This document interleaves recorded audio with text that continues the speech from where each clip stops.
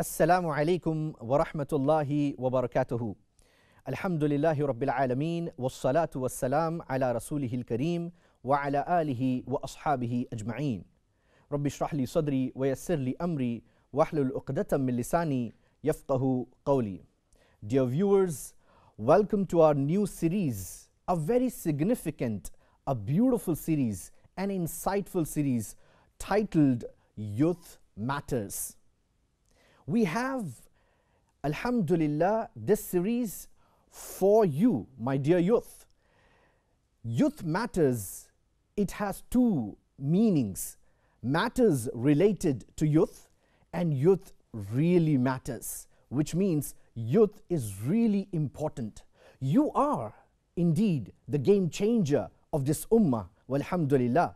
So inshallah, we shall take up this journey and beautifully organize it with a line of series of programs and episodes delving into different topics pertaining to the youth in general and talking about certain challenges, certain problems with the objective approach in a way that inshallah this comes out for you, O youth, as a recipe for living, insha'Allah, bi'idhnillahi ta'ala, because that comes from the Quran and the teachings of Prophet Muhammad, peace be upon him. We know for sure that in any phase, the most important element is goal setting. And that's exactly the topic, insha'Allah, that we shall be talking about. And before we get into it, let me, take the opportunity to introduce and to let them introduce themselves, our guests, our brothers. We have with us 4 brothers, and I'll let you, introduce yourself. Bismillah. Bismillah. My name is Ahmed Ramadan. I'm from Egypt. MashaAllah. MashaAllah. My name is Mustafa Abdul Qayyum, Egyptian as well. So we have Ahmed and we have Mustafa. I'm your brother Ahmed Nasser from Brooklyn, New York, the US. MashaAllah. So we have 3 Ahmeds already.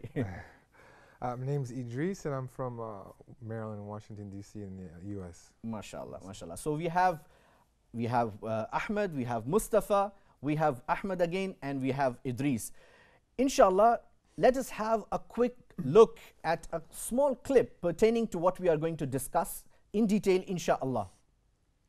A question which goes through all of our minds is, what is success and what does success mean for me? Success, it's a word, it's a desire, something which we all want to achieve, but what is it that we truly want to achieve? Success is encouraging yourself to find out the meaning of your life, not your purpose. We all know our purpose, but the meaning of our lives. What is the definition of who you are and what do you want to become? And we all know that we need to work for the akhirah. That's a given. It's a given. That's the basics of who we are. But what are we supposed to do on this earth? Allah says in the Quran that we all have diverse goals, which means success can mean different things to different people. I strongly encourage you to spend time by yourself and write out on paper who you are and what it is that you truly want to become. From the Quran in Surah Al-Asr, Allah actually gives us a base definition of success. Allah uses time as evidence to prove that we are all in loss. So the base meaning of success is using our time wisely. And when we can start managing ourselves and manage our days on a consistent basis, we will start to see the fruits of what success is. Don't get caught up with regards to what success truly is and how do I become successful. We must firstly figure out who we are and discover ourselves. Then manage our time effectively and work hard every day to accumulate as many deeds as we can. And inshallah, Allah will give you success. Success will come to you if you prove to Allah that you are willing to work hard for it. My brothers and sisters, do you think that success comes without a goal setting? Let us get into this engagement, inshallah, with our brothers over here, success, everybody wants it. And we know that people who are successful, they are always, objective oriented. They have a base as a goal. If I ask you a question, people who has the goal, are they successful? Or those people who do not have the goals, they are successful? Of course, your answer would be the people who has a goal in their lives, who make their lives as purposeful, they basically have, that success element in them, right? So it is important for us to understand that, success and goal setting goes hand in hand. In order for you to be successful, you need to have your goal very clearly defined, right? I have a question. In this day and age of where it's very popular, we talk about goals, and it's actually sort of a trend that's going on in today's world. Like, how do you think we should distinguish between this big trend and what goals should being a Muslim be? Because there's obviously a difference between the goals of what a non-Muslim might have and a goal that a Muslim might have. How do we distinguish what should we do, and what do you think our goals should be as a Muslim? Great. So basically, it all goes with the definition itself. When we say what should be the goal of a Muslim, that means we are defining an identity, a Muslim. When we say a Muslim, that means the one who submits to Allah subhanahu wa ta'ala. So, alhamdulillah, the systematic way of life that Allah has blessed us with, obviously He has actually helped us to define the goal in our lives.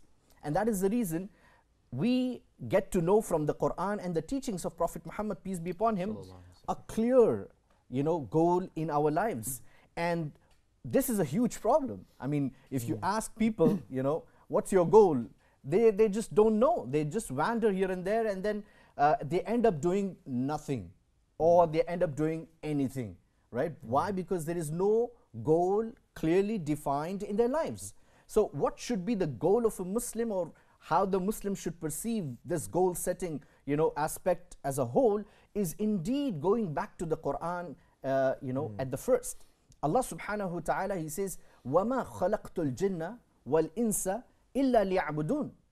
That I did not create you, the men and the jinn, except that they should serve me. So Allah Rabbul Izzah, He clearly defines why are we here. He gives us purpose. Why are we here? But ultimately, we know that Allah subhanahu wa ta'ala has created us to serve Him ultimately. But many times people think that it's very much, selective, in a sense that, you need to worship, you need to pray, you need to fast, and that's your limitation in terms of worship.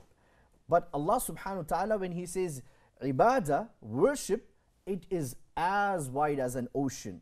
And anything and everything that we do for the sake of Allah subhanahu wa ta'ala in the way of the Prophet sallallahu alaihi wasallam is an ibadah for us. So isn't it very open spectrum of, investing whatever? I smile at you, I do worship, alhamdulillah. So the goal of the Muslim, ultimately the baseline, underlying statement, the mission statement should be إِيَّاكَ نَعْبُدُ وَإِيَّاكَ نَسْتَعِينُ.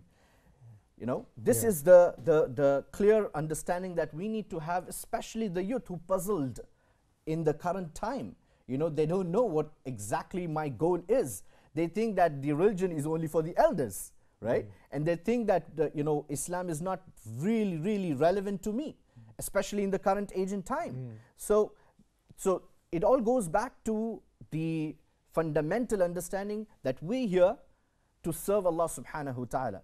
Because if we see people, they have goals in their lives that are either temporary in nature, or they are just dunya limited. Allah Rabbul Izzah, He expands our vision and said that the ultimate goal of a Muslim, I call it MMS. It's MMS, the Muslim mindset. The Muslim mindset is, number one, his vision is very clear. He wants to see Allah subhanahu wa ta'ala ultimately, right now. That's the vision that I have. That's the vision that every Muslim youth and every Muslim should have. Number two, the mission. I am continuously striving for that, attempt of getting that vision achieved. And then how do I get there?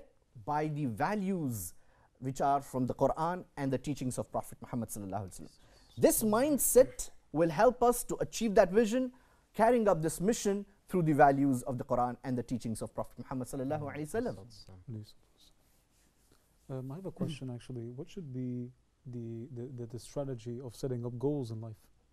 Right, as we see just a moment back in the clip, goals are something which are not in air. People, they have a wish list, but that just stays in the mind.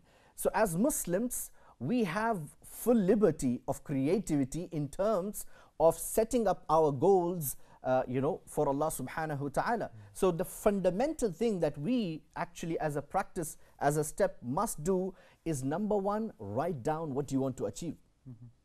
Write down in, as a agenda of a Muslim, we need to write down that my goal is ultimately to see Allah subhanahu wa ta'ala by pleasing in this world until my death. As Allah subhanahu wa ta'ala says, وَعْبُدْ رَبَّكَ حَتَّى يَأْتِيَكَ الْيَقِينَ. Worship your Lord until certainty comes to you. So number one, we need to write down. So as a youth, it attracts and invites our attention, where we talk about goal setting and we talk about the strategies of setting up the goals. So we know the goal is to serve Allah ultimately, but how do we set it up? By writing it down, number one. Number two, to understand and evaluate our own selves, how much I can actually do, because a lot of times things happen, especially with the youth. They see a billionaire and they want to be like that. They see some celebrity, they want to be like him. So the fundamental thing that sets up in terms of goal setting is that once you write it down, evaluate yourself, know who you are, what you can do and what you can't do. Because Allah Himself, He does not put the burden on us which we can't bear. So second thing is we need to know ourselves. And then third thing is to invest ourselves in that which we can do best. So the idea is, where we actually set up the goals in a systematic way, Islam allows us to practice that in detail, right? And the final step is obviously to ask Allah subhanahu wa ta'ala to help us achieve that particular goal that we have set it up. Obviously, as Allah subhanahu wa ta'ala through the Prophet sallallahu alaihi wasallam, he told us, whoever loves to meet me, loves to meet Allah subhanahu wa ta'ala, Allah loves to meet him. So if we don't have that goal in this life very much clear, that I want to basically, see Allah subhanahu wa ta'ala, when I die. That is my clear-cut vision. How many of us live with that vision, especially the youth? In this scattered world where we have, very much deviation, fascination, attraction all around us, we tend to lose that real value of why we are here for. So these are some of the steps that we can actually, do in order to basically achieve that goal that we actually kept for. And obviously, when we have those steps, the fundamental requirement is we work towards it. We actually work towards it and practice it. Goals are just not written, it has to be practiced. And that's the reason Allah subhanahu wa ta'ala, whenever He talks about Iman, He talks about Amal, right? Inshallah, viewers, we shall come back soon after a short break and continue our journey, Youth Matters.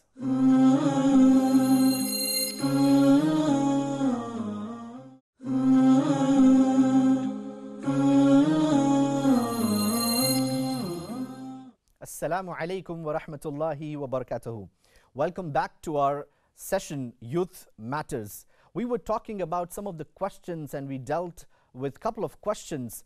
Ahmed, you don't have any question on this particular topic? Actually, I did. I want to interject. I mean, it's easier said than done, and I want to play devil's advocate here because when we know what the pitfalls or challenges are, we could try to avoid them. So what are the challenges or pitfalls that the youth might face through setting up goals. Right. Now, in terms of, taking up the journey, understanding what goal is all about, putting up the strategy and setting it up how the goal should be set, we know for sure life is not easy. There are challenges, there are problems, there are obstacles on the way, especially when it comes to a Muslim goal, right?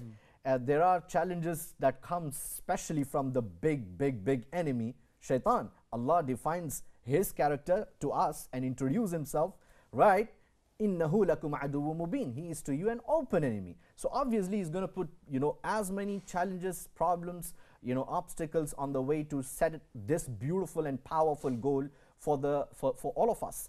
And what we see is the challenges usually when, in my interactions with the youth, during the lectures, during the question and answer session, from the university graduates to others as well, they see a problem of focus. There is a lack of focus. When you don't have a clear focus in what you want to actually achieve, that becomes a challenge for you. If you're clearly, define yourself and staying on that focus, and we know, youths, they have different, deviations. So the problem is focus, the lack of focus. So, but obviously, this focus can be achieved. Our youth, I always mention this, nobody is free from problem, right? Nobody is free from problems. Problems will be there. It's important that how we actually deal with it.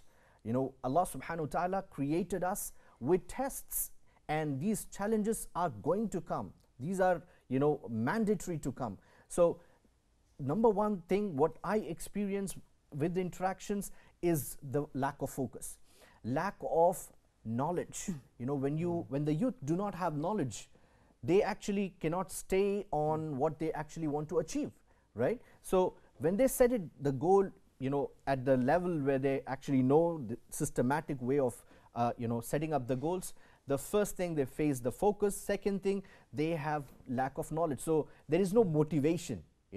I'm sure Ahmed, you might have gone through this kind of phase, right? Yeah, actually, I do believe like if you fail to plan, you plan to fail. So, but I just need to understand that how could I overcome the problems without affecting my religion, without affecting my iman, without affecting even the people who are surrounding me? Excellent. I mean, the kind of policy that we need to understand as Muslims is when there are problems, there are solutions as well. True. When there are challenges, we can definitely get recipes of the solutions from the Quran and the teachings of Prophet Muhammad, peace be upon him. And we see there are definite and clear and simplified ways how we can actually overcome these challenges. The identification of the problems diagnose most of the problems, right? Yes. So I'm sure Idris. I was going to say, in mentioning what you said about focusing and I think a lot of times it's one of the biggest problems is that they don't identify the problem. Exactly. First, you need to understand that there is a problem. True. A lot of times you don't recognize that you have this issue because of peer pressure, because of things going on around you. You don't even recognize that this is an issue. You can't correct it if you don't know it's an issue. And at times they don't want to see this as a problem. Yes, they don't want to want recognize that it is. in that delusion, and they get into it into detail. At the end, they see there is no way. It's a dead end. What do you say, Ahmad? Well, to me, brother, when it comes to an empty cup and a full cup will be twice as hard to learn something, to admit to something that there is something wrong in the first place. An empty cup is open to learning. But there's a problem that we're facing nowadays, is that people don't even know if they're doing the wrong thing or not. They're not even evaluating themselves. They're too busy living lives, but they're not really interested in knowing, is this the life that I have to live or not in the first place? So this is why, as a Muslim, as we started with the topic, we said the mindset of a Muslim is that the basis of our creed, the basis of our judgment, the basis of our lifestyle is the Quran. So those who do not base the Quran in the first place as their first floor, they will never go to the second, third, or the fourth floor of the building. So when it comes to evaluation or analysis of a person, He just needs to wear the right glasses. Sure. He just needs to see the flaws, the faults of which he needs to fix in the first place. Right. And to me, the Quran is that the appropriate glasses of which I see life. And the beauty is, it does not disconnect you from the enjoyment of this world. Definitely. The youth, they think religion means seriousness. There is no, scope for enjoyment. There is no family. There is no relations. Only, worship of Allah. I want to add something because this is very important. Because I was just talking to this recently that they have the idea that when you become a Muslim, you have to change who you are. Who your likes and who you have to completely mold yourself and you feel as if you're living someone else's life. And this is so far from what the religion is. If you look at the Sahaba, you will find personalities across the spectrum. They didn't change who their core are. They just changed small things that they needed to change for the religion. They still, some of them are funny, some were serious. They didn't go through a complete transformation as far as changing who they really are. Like, we're all individuals and we're all different. Absolutely. And the youth tend to have this idea that they think that everybody who follows the deen is this certain way. Yes. In all aspects of how you are, you're this way. Yes. And that's not so far from the truth. Yeah, subhanallah. Yeah, I just need to add something here, like to the brother Idris. I understand that there's a lot of scientific ways, scientific methodologies, approaches to handle or even to manage the problems that you have, like the way called SMART. You have to be specific, put your goal in achievable way, measurable way, realistic and timetable, and so on and so forth. But the whole matter is, this is when it comes to practical life. What about like the problem, maybe a lot of people, a lot of youth, maybe in a lot of countries, in the Middle East countries and Arab countries, have problems regarding psychological problems because they have a lot of depression according to the like the circumstances which are surrounding them. How can they overcome, this is my point, how can they overcome like the psychological problems they have in order to surpass the barriers or even to get or to reach the goal? Exactly. Now, this brings to a very significant point, and that is the identity crisis. The Muslim today, the youth in particular, they lost the ideals that they have in the past, who actually faced all these situations. These challenges are not new. These problems are not, new to the Ummah. It has been there since time immemorial. And the best approach to overcome this is to go back to those ideals and see their lives. The problem is we have wrong ideals to look at. As a result, we get into a problem, and that problem leads to another problem, and then we end up with a lot of problems. So the idea is to know the ideals, especially as Allah subhanahu wa ta'ala kept Muhammad sallallahu alayhi wasallam. The youth needs to understand that Islam is very natural. It's very pragmatic. It's very much related to your daily lives. It's not something bookish. It is something which is practiced. And that's exactly what Aisha radiallahu anha, she said, كَانَ خُلُقُهُ الْقُرْآنِ. His life was like the Quran. So the idea is, when we go back to the Prophet's life, as Allah subhanahu wa ta'ala sets it up as the best example for us to follow until eternity, which means we can face this as the problem of psychology, we can face the problem of family problems, we can face the problem of finance, we can face all kinds of problems, right? Do you have a story or an incident from either the Quran or Sunnah that maybe dealt with a taboo issue or an issue, for example, of priorities that, these are some challenges that we have, that the youth face nowadays. So can you shed some light or share a story that? Sure. Now, that brings the attention to our mind to look at the success stories.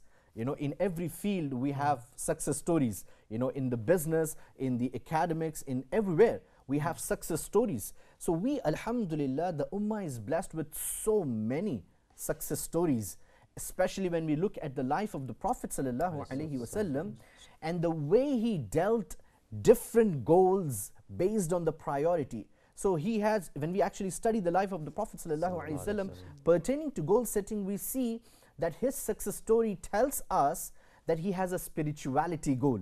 So he has that engagement with Allah subhanahu wa ta'ala, and that goes very powerful.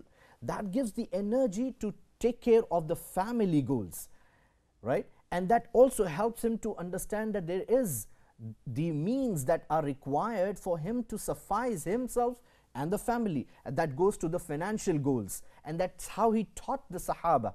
That's how they became the people who actually transformed, you know, the ummah and the world at large. So Prophet ﷺ, he worked on the priorities. He worked spirituality. He worked on the family level. He worked at the social level. He worked at, you know, the finance level. He worked at the enjoyment level. He used to enjoy as well. The youth needs to understand the Prophet ﷺ. He enjoyed his life. Alhamdulillah. Although we know that he was given the biggest task that no Anbiya had given in the past.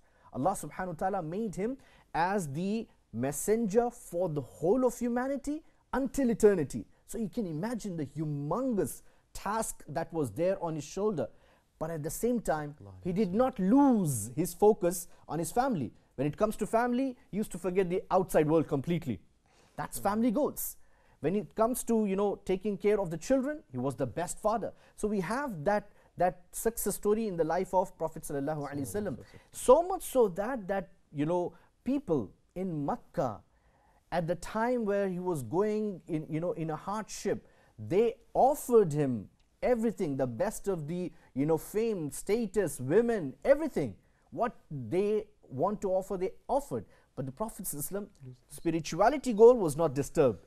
So the relevance that today that we can take in our daily lives, when it comes to the ibadah of Allah subhanahu wa ta'ala, there is no compromise. When it comes to taking care of the family, focus needs to be there. When it comes to earning, my mindset should be there. And that's how we actually move on. What do you say, Mustafa? Well, to me, brother, and when it comes to the Prophet ﷺ, every personality in the world, they need a role model, and they need some practical method of practicing what we call, or tend to seek happiness. People think that, you know, because I have to be religious and looking at the Prophet ﷺ, as you have stated before, that it's going to be a boring life.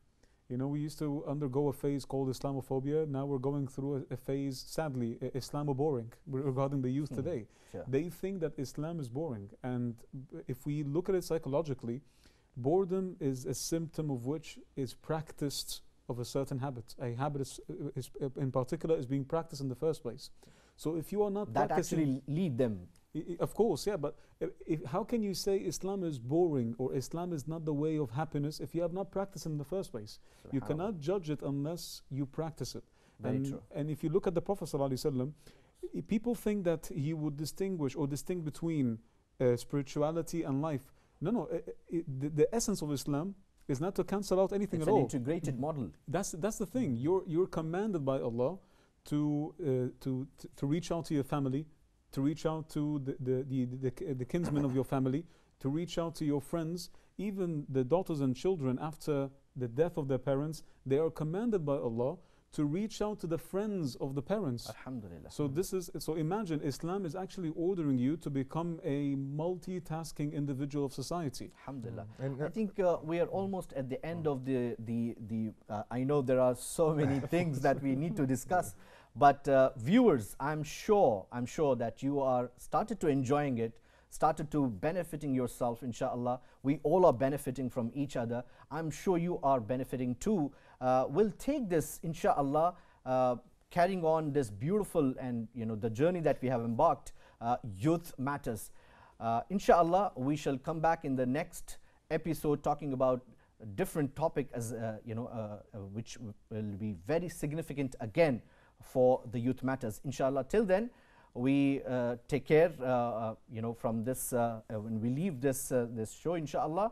Jazakumullahu khairan wa akhiru da'wana anil hamdulillahi rabbil alameen.